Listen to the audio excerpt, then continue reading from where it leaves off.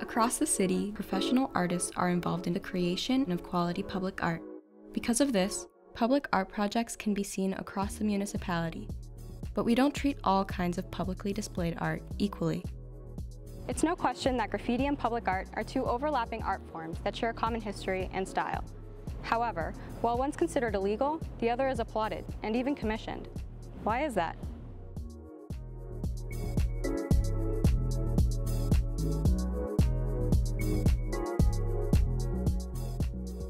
To first understand graffiti as public art, we need to understand the difference between them. Graffiti is a blanket term that is used to describe writings or drawings made on a wall or other surface, usually, but not always, without permission and within public view. And it's nothing new. Graffiti has happened since ancient times, with examples dating back to ancient Egypt, Greece, and the Roman Empire. Modern-day graffiti has evolved, with spray paint and paint markers becoming the most prominent mediums, and it's evidently a rapidly developing art form. Graffiti, like all public forms of art, brings life to the street. It showcases art to the public, allowing people to become engaged and interested in art in a way that they might otherwise not be exposed to. It is an accessible art form that anyone can participate in. No degree required, just spray paint and creativity. Folks are able to express themselves by simultaneously adding color and life to the city. The line between what is graffiti and what is legal public street art is so narrow that many times it's nearly impossible to tell them apart. With the HRM stating that their enforcement efforts related to illegal graffiti will sometimes require them to examine commissioned artwork. And here lies the problem when talking about increasing or celebrating graffiti. How can we promote the creation of positive street art without increasing the amount of art that many people find to be a nuisance or unsightly? Well, what if I told you that graffiti could actually decrease graffiti? In fact, Cook and Burt, creators of the Black Book Collective, state that murals actually prevent vandalism rather than encourage it. They explain that this is because there is a code of ethics that is shared within the graffiti community, which includes respecting others' work. And if someone is planning on painting over someone else's work, they better go big or go home. Therefore, legal murals discourage further vandalism and come with their own unwritten insurance policy. Artists will sometimes clean up their own works of art when tagged, relieving the building owner of managing vandalism and potentially lowering the municipality's graffiti removal costs. So we know that graffiti artists tend to respect other artists' work. But how does the HRM feel about non-commissioned graffiti? The answer is, unsurprisingly, not good. Graffiti is considered a crime, and it's heavily criticized by the municipality. Under the Municipal Graffiti Abatement Plan, the Halifax Regional Police defines illegal graffiti as writing, drawing, or symbols applied to any surface without the permission of the property owner, which constitutes property damage. The Halifax Regional Police encourages people to report graffiti and has gone as far as defining graffiti as an eyesore and a gateway crime. Seriously, HRP? A gateway crime? Because of this, there aren't many locations available for graffiti artists to legally paint in the HRM. Dartmouth Cove has the only available wall on public property. However, this wall is directly beside train tracks, and it is therefore illegal to stand by them. So, it begs the question, did the municipality really bother to make any space available to artists? Often, people who are undertaking acts of vandalism do so because they are underrepresented or feel unheard within their community. Tagging is a way for them to express themselves, make their voice heard, or even create a feeling of belonging within their neighborhood. Without a legal outlet, graffiti artists often resort to illegal measures in order to express themselves. Now we want to take a moment to stress that we're not advocating for vandalism. The destruction of public and private property is not something we condone. However, it's important to recognize that there are better ways at addressing the current issues. One of the biggest downfalls to the criminalization of all graffiti is the amount of money it costs to remove. In 2018, Halifax Regional Municipality had a $17,000 per month contract with Goodbye Graffiti.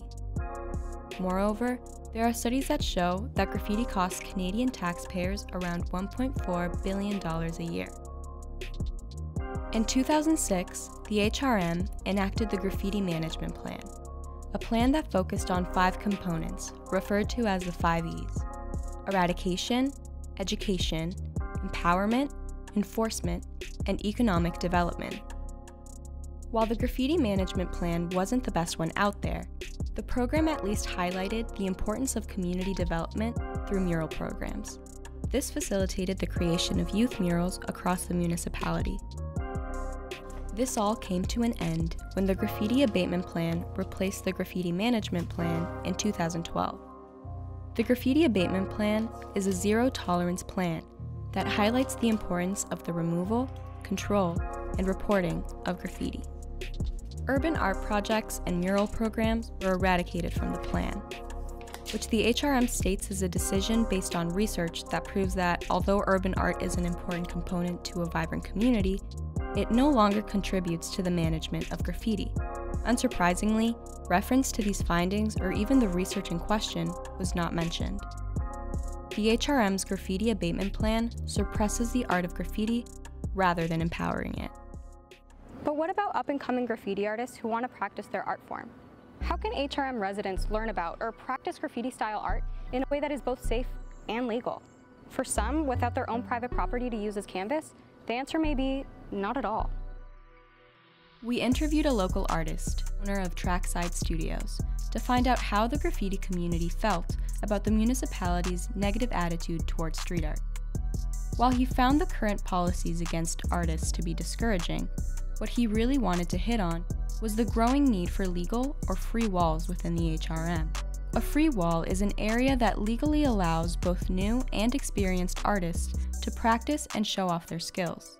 In downtown Halifax, there used to be a well-known free wall along Lower Water Street, commonly referred to as the Pit. However, around the same time that the HRM was approving the Graffiti Management Plan, they revoked the area's free wall status. Police started to harass artists, and the owner of the site, Nova Scotia Power, filled in the lot. It was expressed to us that by including more spaces for artists to conjugate and practice, we can promote graffiti in places that are safe, supervised, and help foster a style of art that represents who we are as a city. And while Mike didn't want to guarantee that a free wall would put an end to all vandalism, he did joke that at least the quality of the graffiti would improve. So how have other Canadian cities approached the topic of public art and graffiti? What are their classifications of each? And do they provide support for artists looking to share their creations? As you can probably guess, Halifax is not the only Canadian city that takes a strong stance on graffiti.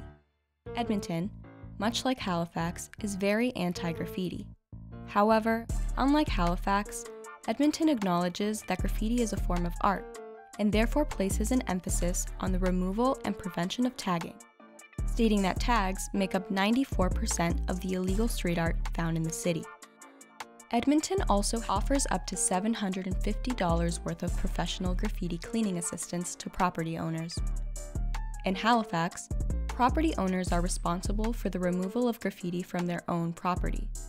Sure, they can request a free graffiti removal kit, but it only contains a few items, along with information on where to buy additional products. On the other hand, Toronto's approach to graffiti is completely different.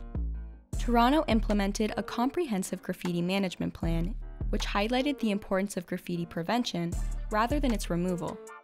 For this program, Toronto invested $325,000 in 2012 for new street art to be created, along with 4 diversion and education programs for youth who have been involved in vandalism.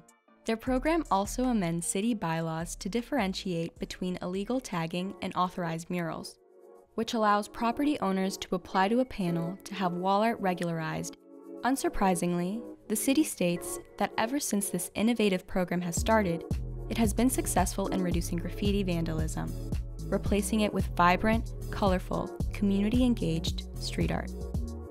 It's important to recognize that no matter how enforced graffiti is, it will always exist. It always has, and it always will. Simply classifying graffiti as illegal isn't going to stop artists from being creative and expressing themselves. The solution to lessen vandalism within our city is to engage with the graffiti community, to give artists an outlet, and to encourage street art. After all, couldn't we all use a little more color in our lives?